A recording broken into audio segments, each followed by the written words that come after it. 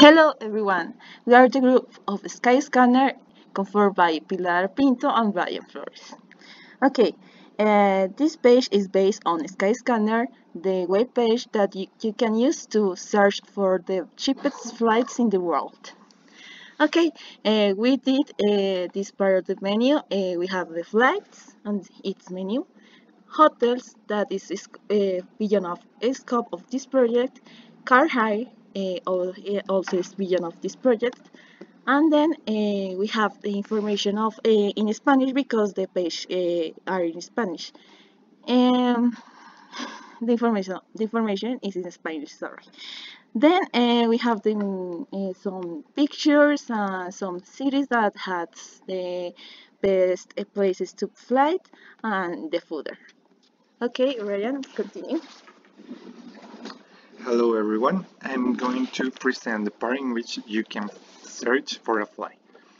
So we have the return flight, since the one-way and the multi-city part, as Pilar explained, are in development process.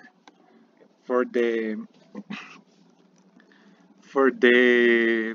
from a city, country or airport, we can put whatever we want. For example, Bogota, since the city we are in. And from the two input, we can put whatever we want, and we're gonna do this example with Panama.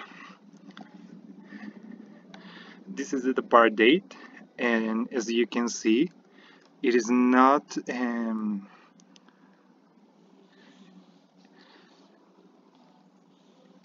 it is the dates before the day of today are not enabled.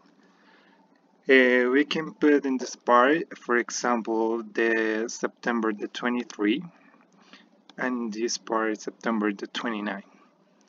This is one out of an economy by default. Here we have the results that the API gives us, and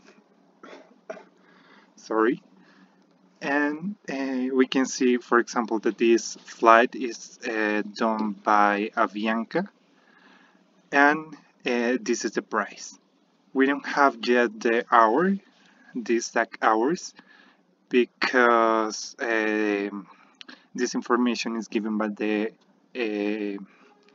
by the company of the airplanes. And for example, if we go to the Skyscanner, again we can search between this or this.